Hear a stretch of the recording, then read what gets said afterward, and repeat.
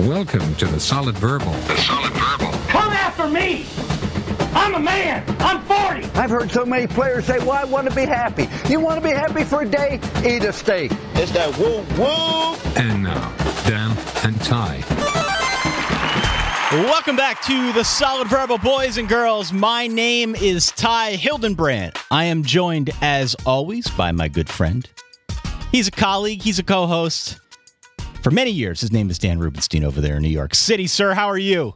Ty, I am excited. I am ready to go. I could not be looking forward to this show more. We've got a longtime friend coming. We have baseless predictions, and we get to talk about intellectual things with college football. So it's something for everybody. I was not prepared for this intellectual portion, Dan. We never are, Ty. That's what makes us so charming. It is May. It is the college football offseason. A couple weeks ago, we put out our How Coaches Get Made show, which people seem to like enjoy. Yeah. People seem to enjoy that. We had a lot of fun with the show we did last week as well. So, we're doing our best here to make the time pass in the doldrums that are the college football offseason now. We've been doing this for a number of years now. Yeah. And one of the shows that I know you mentioned to me earlier in the week that we need to plan out, that we need to make sure happens. All right. This history of the Solid Verbal. Yes. The ultimate navel gaze. So I believe that's going to happen tentatively at some point in July. We've had a couple people ask us when might that show be in the build up to what will be our 10th college football regular season, which is crazy. We will be doing a history of style show at some point later this summer. You will not be revealing the secret day job. I will not be revealing the secret day job, but we will be giving you a unique behind-the-scenes look at how the sausage gets made here, how it's gotten made over the years. Yeah, so this will be our 10th season, like football season together. Yeah, crazy. So that's sort of a preamble to that. If you haven't, and even if you don't listen to the podcast, as you should, that's insane. Listen to the starters, formerly known as the Basketball Jones. They did it, I want to say last year or the year before. Yeah. And it's an incredible listen, just like how far those guys have come. They're now on NBA TV. So really proud of them. And hopefully you guys will enjoy, because every once in a while we have people say, hey, I don't know how you guys sort of started this up and met. And then we'll be able to send them an hour-and-a-half link. Like, here you go. Yep. Here's everything you could possibly want to know about us and what was going on in our lives as everything was transpiring with the show and we were growing and how we did things and how we think we did things. So we're going to do that over the summer at some point. We've got another show planned with our friend Bill Barnwell. Oh, yes. A look back at a new topic. Before it was emo, we're going to wax nostalgic about something else that we have planned. I am so excited about this show, Dan. I know it. I love it. Yeah. So we've got some plans, and because the feedback on the How College Football Worked episode with the coaching hires seemed to be exceedingly positive, which we're never quite used to, we have a plan, I think, to do a couple more of those. Hopefully we can get it all done in the spring. But Ty, I'm getting married in 3.5 weeks. Yes. I got some plans. You got some plans. No, but we have time. So I think we can knock out a couple more of those during the off season. That is the plan. We thank you for listening. Don't forget you can subscribe at itunes.com/solidverbal or anywhere fine podcasts are sold or given away for free. Look us up. We're the Solid Verbal. We're also on Twitter, Facebook, Instagram. The works. Okay. So, Dan. Yeah. What are we doing today? Oh, Ty. Love that song behind you. Today we're going to look into some crystal balls. We're going to look into the future. We're looking at the horizon. We're going to look into the layers of this universe of college football in which we live. We're going to try to just find truth, Ty. We're going to look at the spring and we're going to say, this is a thing that exists. What does it mean for the future? What is it? That song just sort of comes at you in waves, doesn't it? Right? It starts up, it comes down. I laughed, I cried, mix of emotions. I was angry. Yeah, really, it's the full gamut there. Absolutely. So we're going to bring on our friend Bill Connelly of SB Nation. Podcast Ain't Played Nobody, and of course his new book about the 50 best and most interesting and greatest teams of all time, and talk about that as well. So again, packed full of emotions, Ty. We're going to look into the future. We're going to look into the past. We're going to stay in the present. This show is literally it's a thrown together good time.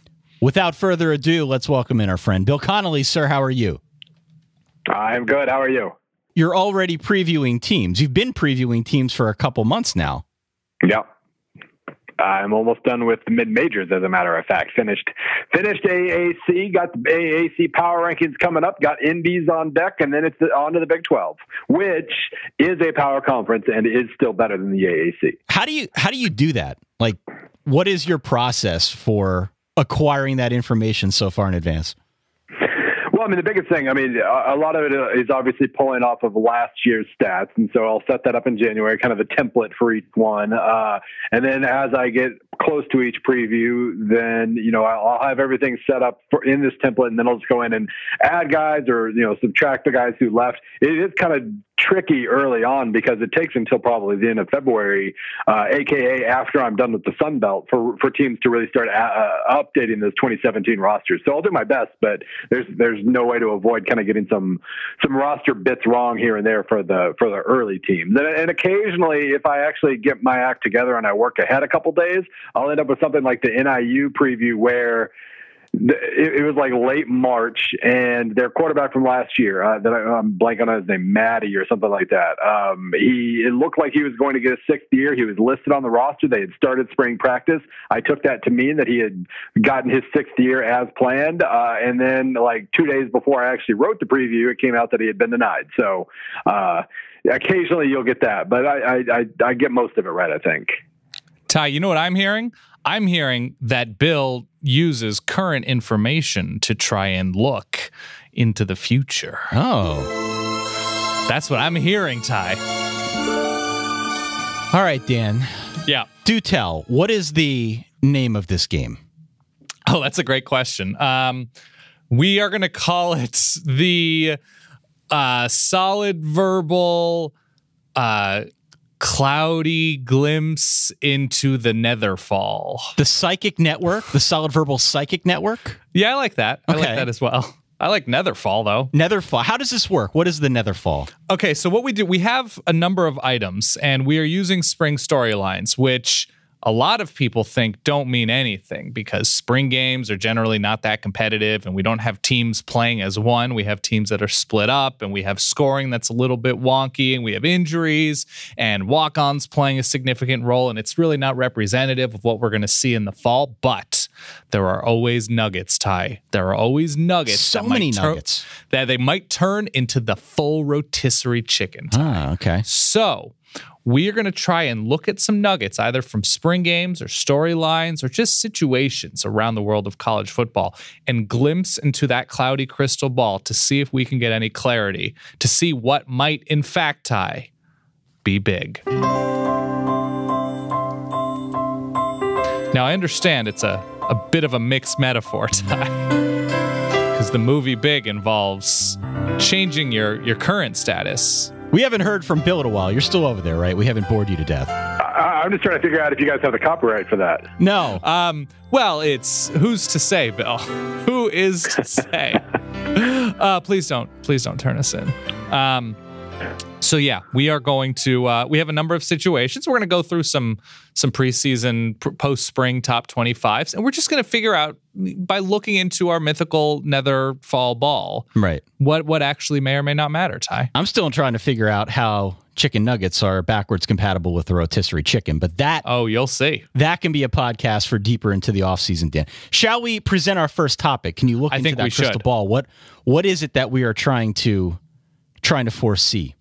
Okay, so as we know, as Bill and you and the college football universe at large knows, Ohio State has a new offensive coordinator in Kevin Wilson, and based on his time both in Bloomington and for Oklahoma, where he really opened things up, and historic offense with Sam Bradford and the Sooners, people are expecting Ohio State to be a much more open offense, to spread it out a little bit more, to throw downfield a little bit more. And that's what happened this spring. Joe Burrow, Dwayne Haskins, and of course the starter JT Barrett all threw the ball downfield a ton more, with the two backups as sort of more successful in a spring game that didn't mean all that much. We know Ohio State and Urban Meyer have a history of perhaps starting the wrong quarterback recently. So what I'm saying, will Ohio State be a squad that really opens things up on offense? What do we see? And will it be JT Barrett as the trigger man? Oh. All right. Mr. Connelly, let's throw it over to you. You heard the setup. What see you, wise soothsayer, in your crystal ball? I always lean with the incumbent. We always fall in love with the other options, but in the end, I mean, the guy who's been around for a few years and has won a lot of games tends to win that job. And so without knowing the ins and outs of Joe Burrow's strengths and weaknesses or Dwayne Haskins or whoever, I will assume that Barrett keeps his job. Keeps his job. What I've always liked about Kevin Wilson offenses is they're just, for lack of a better term, they're logical. They basically, to set this up, that means we have to do this. And once this is set up and defenses will do this, then we can do this. And part of that is going deep if you want to be able to run the ball well, you got to be able to stretch the field a little bit. The lack of a go-to receiver could be an issue. Noah Brown was great that one game. And they have, Lord knows they have got like 13 other 4-star kids who could come up big. But, assuming they've got decent options for stretching the field, they'll do it because that's just what you do in a logical offense, I guess.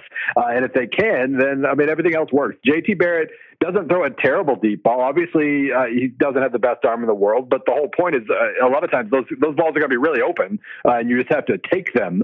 And if they do that, then the run game should be killer. This is the question that I have about their new offense under Kevin Wilson, and I said this to you weeks ago, Dan. The Kevin Wilson offense that we've seen in the past at Indiana, certainly at Oklahoma when he was still working down there, it does not seem to be necessarily compatible with the skill set of JT Barrett. And so I've questioned, how is that all going to go? Now, right. Your counterpoint was, they ran a little bit and they were a little bit different stylistically at Indiana, and that's true. But I'm just kind of curious to see how he melds in his previous system with now the personnel grouping at Ohio State. You look at the schedule, they actually do play Oklahoma fairly early on in the year. That's not going to be an easy game. Then they've got a little bit more runway where they can work things out before they get to Penn State, before they get to Michigan State, and obviously close out the year at Michigan. So I think all will be fine for Ohio State. I've kind of seen cloudy things when I look into my crystal ball about how that offense starts its season. Ty, play the sound again for me, please. Oh, it's lovely. It's very mysterious, but kind of soothing. Mysterious. So this is what I do. I look into this ball, Ty, and I see clarity for the first 6 or 7 weeks. Not a lot of big defenses on Ohio State's schedule, but then Halloween, music very appropriate. I see a lion, Ty. I see energy. I see vibrations. I see a Nittany lion. I see trouble for Ohio State on offense in that game against a team, Penn State, that returns a lot of defensive players. Not the defensive ends, but defensive players nonetheless. And I think by Iowa State, Michigan State in there, sometime before the Michigan game, I see rotating quarterbacks. I see a quarterback controversy, and I see Joe Burrow perhaps even supplanting JT Barrett. How about that? Would you say he's digging in at quarterback? I would not. I would never. No. I would. That is not okay. Just checking. Yeah. Fair enough. Where are we going next? Okay. All right. Next, Ty, do we have, and on the subject of quarterback battles, do we have a quarterback battle in Tuscaloosa following Tua? And I'm going to get this right. Tagovailoa, the true freshman from Hawaii, coming in and completely shredding the defense that he saw in Alabama's spring game. Both he and Jalen Hurts had very good games with the new offensive coordinator throwing the ball downfield. We know Alabama now unafraid to play and start a true freshman at quarterback. Is it possible that Tua Tagovailoa, let's just go with Tua, has a higher ceiling as a thrower than Jalen Hurts, who struggled in the back 3-4 games of Alabama's season? I got to use the sound again because I love the sound. Do it. All right. I am selling this one. My crystal ball nearly broke when I saw this question on your list. Why are you asking this? How could you possibly ask this, given what Jalen Hurts did last year? Ty, as the surest thing in college football. Is this what I feel? This is like a Ouija board scenario where you kind of involuntarily want to believe that Jalen Hurts might be supplanted by someone else, and therefore your involuntary muscles pushed you towards. Oh, Alabama fans have been very much pushy for that too. So it's out there. It's out there. Wow. Okay, so you're not wrong to say that Jalen Hurts struggled against some of the better defenses he played, certainly down the stretch, but he still was a true freshman. He still had a ton of talent around him. He was in his first year. Give him a little bit of slack, even though he's at Alabama. I think there is plenty of reason to be excited about your quarterback depth at Alabama, but he got you to the national championship game, and he looked a hell of a lot better throwing the football down the field. That seemed to be the focus of their spring football game, to try and get a little bit more of a deep threat established offensively. Look at those numbers. You mentioned, well, Dan, I'd like to hear you say that name again. Tua, what was it? Tagovailoa. Thank you. Tagovailoa, I believe. Tagovailoa, yeah. 17 of 29 for 313 passing. That's not bad. Jalen Hurts, by the way, 16 of 25 for 301. So not that big a disparity. I think he is the guy. It's good to know that if and when he goes pro, or if and when he should go down with injury, you've got another fallback option. But no, I don't see that. I don't see him being supplanted anytime soon. Bill, look into the orb. I have seen, huddle film of Tagovailoa, so I consider myself an expert on all of his strengths and weaknesses. Absolutely. He's got a nice arm, obviously, but it's easy to piece this logic together because he has a nice arm, he can throw it deep, and there's no question. I mean, Clemson won the national title game by daring Jalen Hurts to connect deep. He did it once on that wheel route to Howard. He missed like two or three others that if he connects it, they win the national title, and he just missed them, just overthrew them, and so you piece that together, you've got kind of a custom-made quarterback battle here, but I'm just allergic to quarterback controversies. I hate them so much, and so many of them start like this that I immediately start pushing back and just say, stop, just start Hurts. You're fine, and let's stop right now. To be clear, I don't want this, you guys. I just see things. I just look forward into the space, time, space, and that's just what it told continuum. You, right? And I'm seeing an issue here, and I think coupled with the fact that Tagovailoa Tua has looked very good early is the fact that there's a new offensive coordinator. So it's not like Jalen Hurts is the guy of the complete offensive coaching staff. Maybe Tua fits what it's Brian something comes in from the Patriots. Maybe he fits. Maybe he makes the throws. Maybe, just maybe, Ty, this is what the doctor ordered. The good doctor wanted some Hawaiian refreshments. A Hawaiian punch, yeah. Here's the thing. You could start an old boot at quarterback for Alabama, and they'd still find a way to win 10 games. This is a team that's loaded to the gills, and you can make a real strong case. Bill could probably find a statistical case for it doesn't matter who plays quarterback as long as he doesn't shoot himself in the foot. To simply have two quarterbacks that are mobile, agile, hostile the way these guys are, that is a luxury that exists at Alabama and maybe only a small handful of schools elsewhere around the country.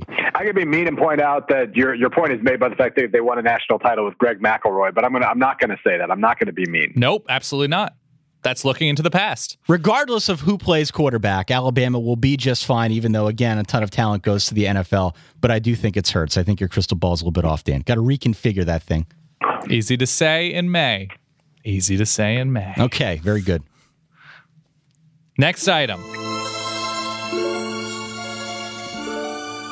This one's interesting to me. So the Pac-12 South is yet to win the conference as a whole. Sam Darnold has rightfully received a ton of attention as a Heisman candidate, perhaps the number one overall draft pick next spring. USC has a bit of a tricky schedule to start out the season. A number of offensive line, wide receiver, secondary losses. You know, the ship isn't fully running smoothly yet, with Clay Helton only entering his second year with the Trojans. USC, as what appears to be the overwhelming favorite, with still Washington right there.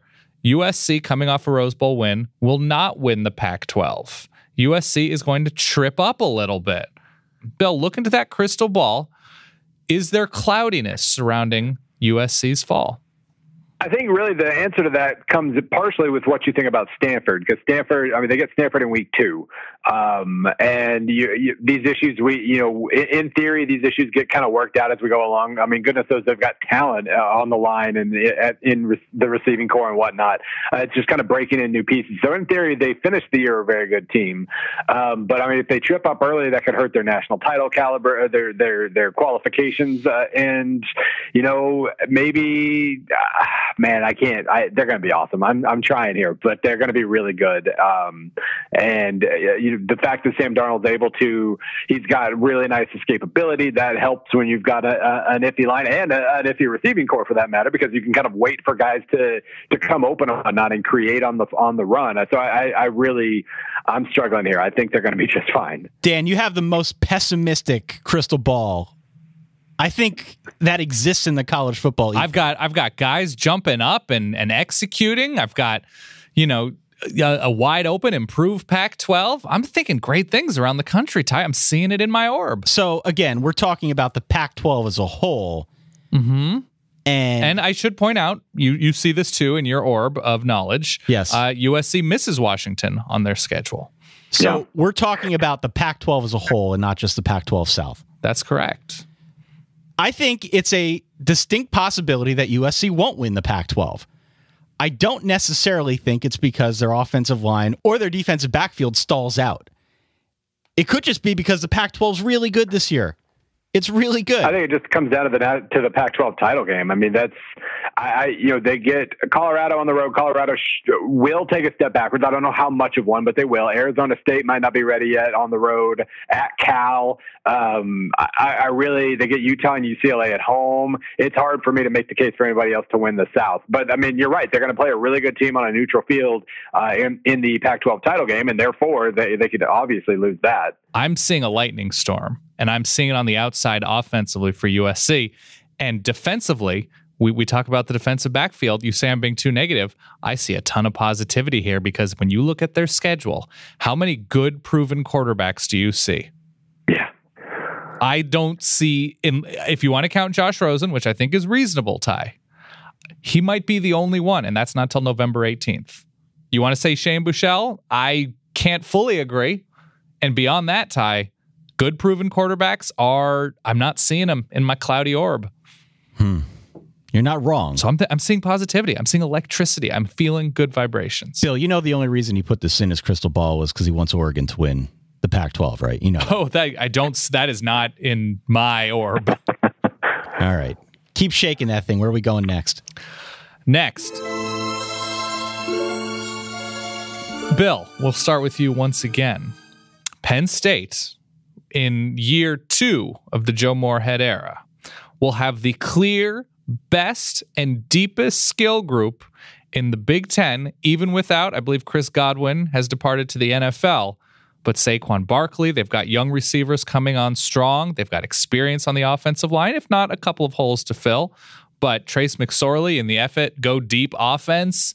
Penn State will have the clear, most dangerous and electric offense all season long in the Big Ten. With Ohio State's potential, with Mike Weber, with Brown, with Baugh, et cetera, I can't say for sure that that's the case because Ohio State exists.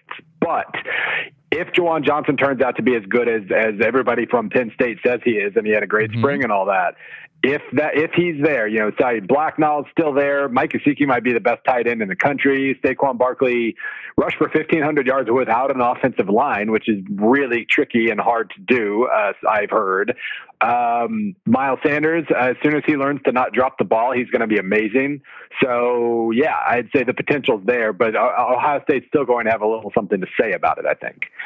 When you look at Penn State's schedule, again, in your crystal ball, Bill, where do you feel the biggest landmines are? Because if I step through it here, Akron, Pitt, Georgia State, at Iowa, Indiana, Northwestern, Michigan's going to be tough, but they lose a ton on defense. They're kind of starting over in some respects on offense. Ohio State, obviously, the most name brand variety of landmine. But Michigan State still trying to find their way after last year. Rutgers, Nebraska, entirely new defense, and at Maryland, who maybe could be sneaky. But perhaps it's rhetorical. It just doesn't look to me like there is so much ammo on that schedule that they're in any real danger of falling below, 9 wins at the absolute minimum. Yeah, I mean, if we're talking about them as a national title contender, then they can't drop any of those games because of Ohio State, probably. And you could really make a case that, okay, so maybe Iowa, Northwestern, and Michigan State, Maryland too, that they all won't really seriously challenge Penn State, but one of them, it could most likely trip them up. And so that's kind of the lots of landmines there on the road, even if we don't count Ohio State, which is which is a little too big to call a landmine, I would say. But yeah. If we're setting the bar at 9 or 10 wins, yeah, I'd say they've got a very, very good chance to do that. Their defense is fine. I mean, it's not necessarily good enough to stop an elite level offense. There aren't a lot of elite offenses on that schedule, especially with Pitt rebuilding. So they're looking at worst probably 10 wins, I think, unless McSorley gets hurt, and then who knows after that. Right. Okay. So here's where I'm going to go ahead and renew my pessimistic Trace McSorley card, Dan. Please, Ty. I was not sold on Trace for a good chunk of last season. And then the Minnesota game happened. They seemed to use him a little differently. Mm-hmm. He obviously caught fire, was throwing the ball downfield like a mad banshee. And Iowa game was great. Yeah, I mean, he was great. He was objectively great second half of last season. For some reason, I still remain unconvinced of his skill set. I know the kid's a winner. I know he got it done last year. I'm curious to see what he does without Chris Godwin. Perhaps that's just me being artificially pessimistic, but for some odd reason, I have a hard time trusting that he's got staying power to be that good all the time. Well, anytime we're relying on a collection of 4, 5, 6 games to completely. I mean, think about what everybody was saying about Penn State at the end of September, and now they're this supposedly known quantity, absolute surefire Big Ten national title contender, et cetera. When a month into last year, people thought James Franklin was going to get fired. So when the perceptions change that quickly, yeah, it's sometimes worth it to kind of tap the brakes a little bit and really kind of reassess. But the last half of last year, they were amazing on offense.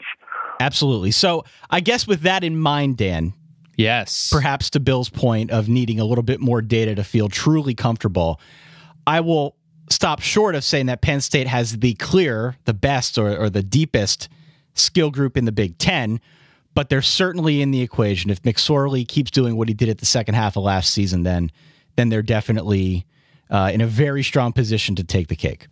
Now, Ty, as I look into the horizon, can I hear my music, please, Ty? Can I hear my music as I look into the horizon? Thank you. I see calm waters for Penn State for the first 5 or 6 weeks, Ty. But then as I look into my orb, I see them nowhere near central Pennsylvania. And that is because 3 of 4 games on the road, Northwestern, Ohio State, and Michigan State, all the way from Central PA, all the way from is there a valley, Ty? Yeah. Where they're located? Yeah. Is it a happy valley? It's very happy normally. I see unhappiness. Oh my gosh. Away from the valley, not in the form of Ohio State, not in the form of Michigan within the valley, but 2 weeks of body blows before traveling to East Lansing. I see a trip up spot there. I see a D, I see an IS, I see a RE, and I see a SPECT with Michigan State. To answer the question, though, Penn State will indeed, because of Saquon Barkley and the attention he'll receive up front, have the clear best, deepest skill group in the Big Ten, and they win the conference once again. How about that? Wow. Okay. All right. We got another one on here. Go ahead. We do. Yeah. Clemson. Tigers. Clemson. Yeah. With their quarterback struggles this spring, being an eye to the fall, where they don't have, obviously, an incumbent with Deshaun Watson off to the NFL and the Houston Texans. Kelly Bryant, I believe one gentleman's name is Israel. That's all there's a freshman that is promising, but all of them sort of struggled in the spring, both on the field and with injury, to really make a mark. Clemson has a very good defense, but the schedule's not great. They have Auburn early. They're on the road at Louisville. They're on the road in Blacksburg. They're at the Carrier Dome on a Friday night. I already don't like it. They have Florida State at home. But I say Clemson will not. This is what the ball is telling me. Okay. make a New Year's Six bowl game this season. Such pessimistic balls, Dan. But it's just tough. And Yeah. yes, I am with you. I think that early season matchup against Auburn will be a bit of a menace for them. And not to say Auburn's going to be back to Cam Newton days, but I feel like they should be good enough on defense to challenge Clemson, to keep things a bit confusing for whoever ends up playing quarterback. And they've obviously got that Florida State game later in the year. Florida State should be really good this season. You never know what happens when you go to Virginia Tech. You never know if there's another game lurking. You know, I think by the end of the year, they'll be fine at quarterback. I really do. Dabo Swinney will find a way to coach up that position group. But to start out, knowing that they've lost a lot from last season offensively, it's going to take them a while to get things going. So I think just in general, offensive struggles, offensive uncertainty could mean them missing a New Year's Six bowl game, maybe not specifically that quarterback group. I think I agree because there are a lot of good defenses on that schedule. And, I mean, they'll have the defense to kind of, you know, it'll be a lot of gross games, maybe like Auburn Clemson last year was. But Auburn's going to have a good defense. Louisville could. Boston College could. Virginia Tech will. NC State might have one of the best run defenses in the country this year. And they play at Virginia Tech, at NC State. It does feel like there are a couple losses in there. And obviously Florida State, at South Carolina. There are a lot of opportunities there where there will be a very, very good team, but they'll finish 10-2 and then have to settle for a New Year's Bowl or something to that effect instead of a New Year's Six Bowl, which is just a crushing disappointment of a season. I realize. Yeah, I'm seeing them missing that New Year's Six bowl, Ty. Yeah, I'm with you. In my visions, in my vibrations, in my energies in front of me, I'm seeing some struggles, and I think Bill hit it on the head. They struggled with NC State with Deshaun Watson, with Mike Williams, with Jordan Leggett, with Wayne Gallman, and I think, listen, take it from me, take it from a Notre Dame fan in you, that even though you get good quarterback play year in and year out for what seems like a long time, you get it until you don't, Ty, and it can disappear quickly. It's an elixir that not every team, every program has, and I think you're right. By the end of the season, I think they'll have something going, but early on, I think that it's going to be a little bit rocky, and that's going to cost them a January 1 game. All right, there you have it. This has been an illuminating look, Dan, into the pessimistic and optimistic crystal balls here in the Solid Verbal. While we've got Bill, yes, we do need to talk about something else. I mentioned it at the top when we introduced him, but he's got a book out. It's called The 50 Best College Football Teams of All Time. I read to you directly from the official description of the book that Bill Connelly dives into history and evolution of the sport, telling its story through 50 particularly interesting teams. Now, this is across the rich history of college football. It's not just 50 teams over the last 50 years or anything like that. As I'm sure you are aware, Bill, like the hardest thing to do in sports is compare eras, and your book's entirely about comparing eras. How do you put 100 or 100 plus years of college football on an equal playing field and try to suss this all out? Well, I start by not actually trying to determine the best at all. That is a little misdirection on the cover, as you see the little asterisk there, the little antisocial asterisk that I, probably shouldn't have had, and it would be a lot easier to explain. But yeah, this is 50 interesting, influential, innovative teams that allowed me to tell college football story. So I was able to kind of, I was a set list nerd when I was going to concerts in college, and this is a set list crafted to allow me to do that, from some offensive innovators to some defensive innovators, teams that just had crazy, wacky years, teams that were awesome, teams that were almost awesome, and I was able to kind of piece it together there to where if you read it straight through, it tells college football story. If you skip around to just the teams you want, it's fine. You'll get that team story too, but you can kind of trace the evolution from 1906 Chicago to 2013 Auburn pretty well, I think. Well, football is unique in the way it's evolved, both in the rules of the game and the styles and schemes within the game. You see it year to year, but I'd imagine if you look at it over 100 plus years, you're really going to get a full sense for how much the game has changed. Let's assume football's around in 50 years. What does it look like? Where is it headed now in 2017 relative to where it was and where you think it's going to head? Well, I mean, I think basically it's, the Spencer Hall's piece earlier this week at SB Nation kind of covered the same thought pretty well. It gets faster and it gets more spread out. That's kind of the way things have gone. That's probably the way they'll keep going to some degree. And there are a million ways to do that, but that's kind of where it goes. And so, when you compare 1906 Chicago to 2013 Auburn, you see that the way that motion, like 1917 Georgia Tech, they used a jump shift. Basically, a bunch of guys would literally jump to kind of change the matchups or change the numbers. That was their version of Auburn running motion on every single play to figure out where the numbers advantages were for Trey Mason in 2013. And there's just a lot of that you see. And I mean, it was still all, college football is so rich because it has been around so freaking long. And so there have been so many teams, so many programs that have 100+ year histories. That's not something we can really say about many pro sports. I mean, even baseball's been around forever. They haven't had 100+ teams playing major division ball. And so there's all this, the quote unquote pomp and circumstance that makes it all college football. And the fact that they're always using 18 to 22-year-old males to play the game kind of ensures that you have a certain similarities from era to era. But no, the game's going to get faster. It's going to get, in theory, a little bit less violent. And I'm betting it will probably still exist in 50 years. Harder or easier to build a truly dominant team in 1930? Well, you had the advantage of, minimal film and, you had a lot of advantages like that, but nobody was recruiting nationally except for maybe Notre Dame at that point. So, you were kind of more a victim of the talent at hand. So I would say more difficult, but also harder to tell if you're dominant or if you're dominant nationally, at least because, unless you're Notre Dame, you're only playing teams within your region and then maybe a bowl opponent at the end of the year, and teams really didn't take bowls all that seriously then. So I would say it was probably less. It was either harder to build a dominant team or know you had a dominant team. Bill, if nothing else, the book seems to sort of be a vehicle for you to talk about what you sort of love about the sport. And it looks to me, and I insist that you correct me if I'm wrong, especially with some of the modern teams that you've chosen, but even throughout the history. So your first team in here is the 1906 University of Chicago team, and the final team on here is your 2013, or college football's 2013 Auburn Tigers.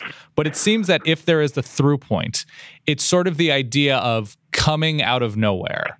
Like you have 2007 with Chip Kelly coming out of nowhere, Boise State coming out of nowhere, 2013 Gus Malzahn coming as a high school coach, a Wunderkind from Arkansas. You have a Dartmouth team in 1970. You have Michael Vick and Virginia Tech exploding onto the national stage without really a rich modern history before then.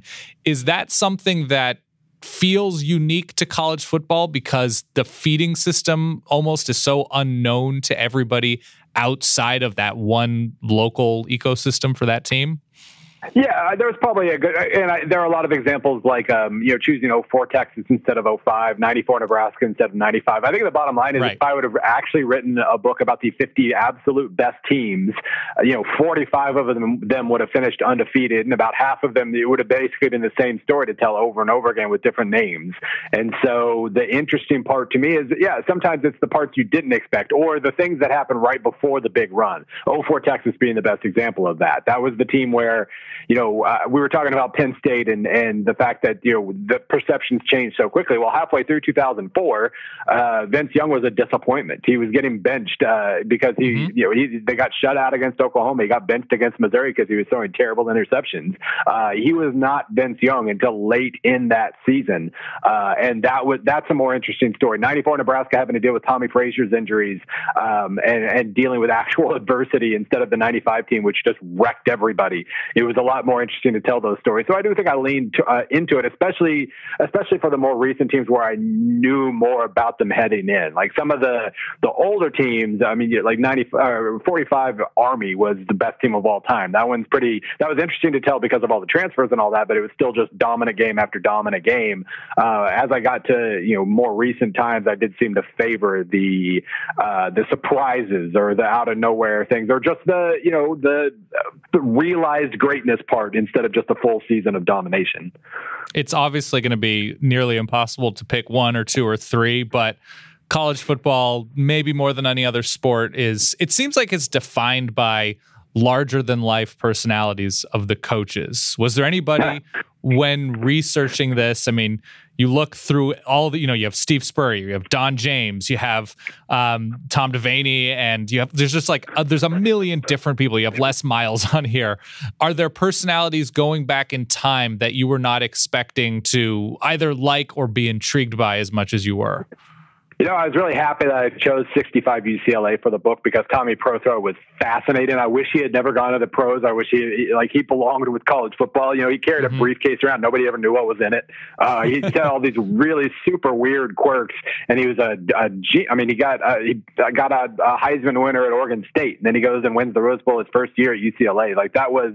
He was a very, very interesting character that maybe because he left for the pros when he did, he isn't quite as regarded, as well known as other coaches. He was awesome though. And plus that 65 UCLA team, there was kind of a sense of discovery about some of the older teams, just in that I made my my quote unquote set list, and before I kind of knew everything I maybe needed to know about some of these teams, and so it was a discovery process. And the 65 team ending with a dramatic comeback win over USC, and then randomly going to Memphis to play Tennessee and getting screwed on a couple of calls, and Tennessee scoring the game-winning touchdown by like a millimeter, and then knocking off Michigan State at the last second to win the Rose Bowl. That was one of the more 2013 Auburn-ish kind of dramatic seasons that I was really happy that I chose. Of the coaches and programs that you profiled here, there's also a theme of adaptability. This wrinkle happened to the team or to the sport, to the conference, whatever, and this is how this team changed things up or responded or reversed course. Is there a specific coach that you feel, or series of coaches, whatever, that you feel like has a sort of timeless quality that could, if it's, Bobby Bowden in 1981, whoever it is, that could have succeeded in 1937 just as well as they could have succeeded in 2004? Is there a guy that fits that? Well, yeah, I mean, Prothro didn't have a specific formula to go by, so he was probably on the list. But I mean, Bear Bryant's another one where, the changes he made, as his program began to stagnate and just created this decade of dominance in the 70s, not just integrating his roster, obviously, but also catching on to the success of the Wishbone early, kind of breaking it in or installing it in the dead of night, basically after spring ball had ended, so that he could unleash hell in 1971. That was pretty fun. Bowden's another one I think that could have succeeded in a lot of ways. But yeah, there are some guys that are, that either made the book or just were great in general because of the combination of style, like Barry Switzer. Would he have succeeded without the Wishbone? He kind of tried to succeed without the Wishbone in the early 80s, and it didn't work. He kind of had to go back to his baby a little bit. But yeah, there are certain coaches who, like John Heisman, obviously Stagg is the ultimate example of a guy who just like, oh, you're changing the rules. All right, well, that'll allow me to draw up these new plays, and I'm going to beat you like this instead. I mean, they were a dominant team before the forward pass. They were a dominant team for a while after the forward pass. So that there are plenty of examples of guys like that were pretty fun tinkerers.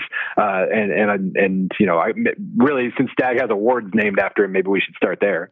Bill, what'd you learn that you didn't know? Or if there are too many things to answer there, what was your favorite thing that you learned while doing this? I think I decided that the sport was really, that it became itself in the mid 1920s and early 1930s, because in that little period of time, you had Notre Dame becoming Notre Dame, and getting the people in charge of the university to allow them to go to the Rose Bowl, and then winning the Rose Bowl, and kind of becoming that national name. You had Alabama winning the Rose Bowl for the entire South the very next year, and the South at that point, then the Southern schools that actually really kind of enjoyed football getting together a few years later, creating the SEC, and et cetera from there, I guess. But then, in 1930, with the Depression kind of sinking in, I wrote about 1930 Utah, a team that was amazing and had nobody to play basically, but they were trying to set up benefit games after the season against USC or some team at Yankee Stadium just to kind of prove how good they were. Number one, they had to give that up because they had a basketball season to play, and all those same guys were awesome at basketball, and they went like 18-3. But number two, that was the idea of a Depression era benefit game is why Army and Navy started playing every year. And so all these things that happened in that little bitty period of time, from Notre Dame to the creation of the SEC to Army Navy, all of that carried forward and kind of defined the sport. So that was that.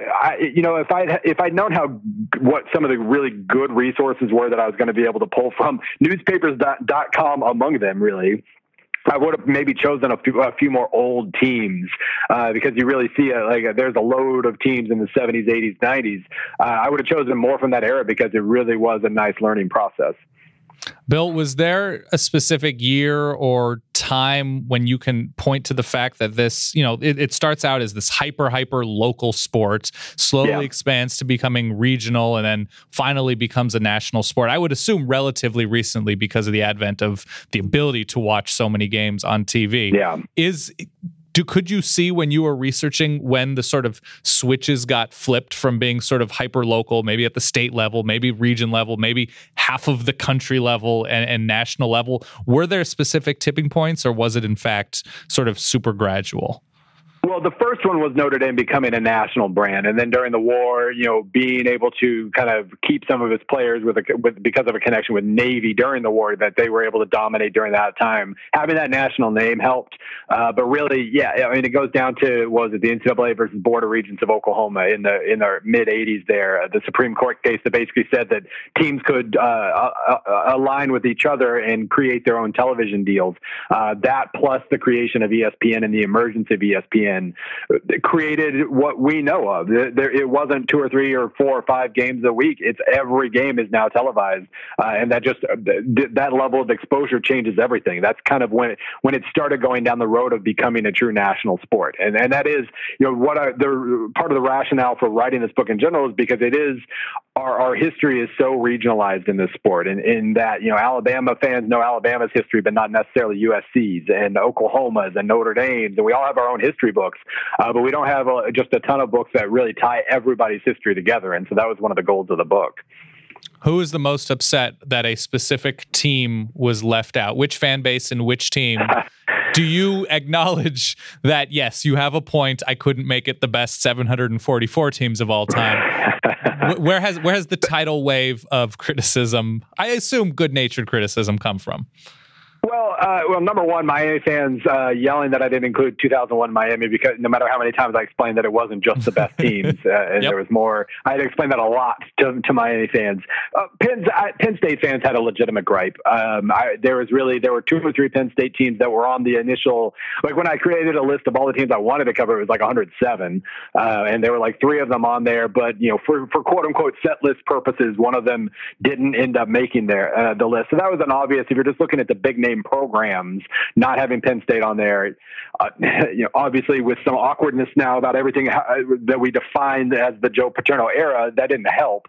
But that was, I think, something I couldn't quite figure out. Arkansas was another one that didn't make it and should. But really, fans of Kansas State were just sad that like the '98 Kansas State team didn't make it or something, and that made me sad. All right, Bill. Final question. It's open-ended. Why should college football fans read this book? Because it tells the story of college football, and we are fans of college football. We all have our team, but this tells the sports story and it's pretty much guaranteed to tell you a lot of things you didn't know, and it just ties together. I said this on Podcast Ain't Played Nobody earlier today too. This is such a huge sport in terms of the number of people it takes to put a team together and take it on the road to play another team. The number of people involved and invested in the sport is just ridiculously big. And so being able to tell not only 50 stories, but 50 stories from like 42 different teams, every region, every era, I think really it was very exciting. It was a long time. It took quite a few number of months to write this, but it was really worth it because you could see the stories all kind of being intertwined a little bit, and it's a nice reminder that we're all in this together. I guess that's the hand-holdy way to say it. Very good. His name is Bill Connelly. Find his fine work at SB Nation. Don't forget to buy his book. Again, the 50 best college football teams of all time. And lest we forget, podcast Ain't Played Nobody. Him and Stephen Godfrey do a wonderful college football podcast, which we would recommend to everyone that listens to The Verbal. Bill, hope you're doing well. We will talk to you soon, and it's a long off season, so keep doing what you do. Sounds good. All right, Dan. Again, Bill Connelly. Yep. SB Nation podcast Ain't Played Nobody. Don't forget to buy his book. We'll put the link in the description of this show, the 50 best college football teams of all time. Mm-hmm. And he sort of gave away the game a little bit, saying, well, the title might not be perfectly representative of what this book entails, but I like what he did. Bill's a student of the game. Anyone who's ever read Bill knows that he's a student of the game from nearly every aspect you can be. So I'm excited to dive in. I haven't had a chance to read it yet. I'm excited to dive in and learn a little bit more about the fine work that he did. Also, I enjoyed this show. I really like the sound. I feel like I've got a new one that I can add to the arsenal now as we go through the offseason, and maybe can sub that one out for my hypothetical sound. I'm going to tell you something 100% real about Bill's book, The 50 Best * College Football Teams of All Time. It's a hell of a poop read, Ty. Really? It is. Because, listen, it's broken up. It's 50 teams. It's a couple hundred pages. So they're almost just like Bill boils everything down into what you need to know about each squad. And he provides a ton of good context. But there have been times where I've said to myself, you know what? I'm going to exercise today, or I am going to eat a little extra fiber so I have some more reading time with Bill.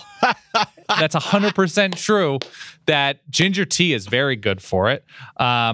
If you go with some stuff that really suits your factory well, you can get down with Bill in a very intimate way.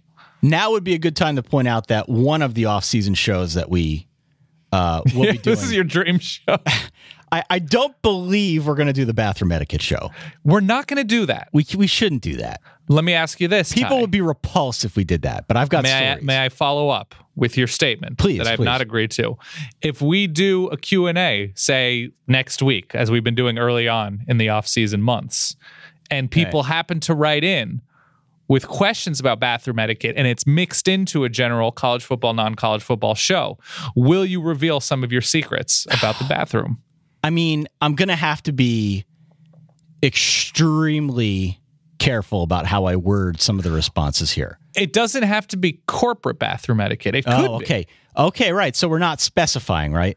It could be home. It could be at the in-laws. It could be, you're in the middle of the street in Chicago and you need to, is it a Barnes & Noble situation?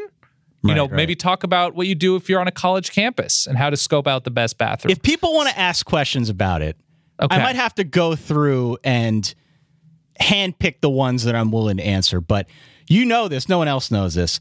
There isn't a week that goes by that I don't message you about a new bathroom etiquette observation. This is true. This is absolutely true. Yeah. So what I'm saying is you don't need to bring your own experiences to the table, Ty. Yeah. We have listeners who work in offices of all kinds. We could broaden it to office etiquette. We got a great one about fingernail clipping at the office cubicle, which I can elaborate on. Yeah, based on a previous role. Yeah. But yes, we will take any question that people have, and Ty will give you his expertise based on his own experience. Yeah, I think that's fair to say. Yeah, we can do that. Okay. I don't know how we got on that tangent. Oh, poop read. Right. Okay. Yeah. Oh, Bill. Yeah. Read this book. I mean, read it anywhere. Read it while you're traveling. Read it while you're on the beach. Read it, at night before you go to sleep. But I'm just telling you, this is almost scientifically created and curated for your thronal experience. Bill's going to love. He's going to love that ringing endorsement from... If there's another printing, I'd be happy to blurb it. Okay. I'd be happy to blow. When we see the Amazon review under an anonymous name, we'll know who it is. Yes, that's correct. Big thanks to Bill Connelly. Again, don't forget to check him out. Again, SB Nation podcast ain't played nobody. The 50 best college football teams of all time. We will absolutely put that link in our podcast description. Mm-hmm. We're off until next Wednesday. We'll be back, talk some more college football with all y'all. Don't forget, you can email us at solidverbal@gmail.com or find us on Twitter, on Facebook, Instagram, all the normal social media channels. In the meantime, tell your friends about the show. Subscribe at itunes.com or wherever fine podcasts are sold. For that guy over there in beautiful New York City, Dan Rubenstein, for myself here in good old Eastern PA, my name is Ty Hildenbrandt. We will catch you all in a week. In the meantime, stay solid. Peace.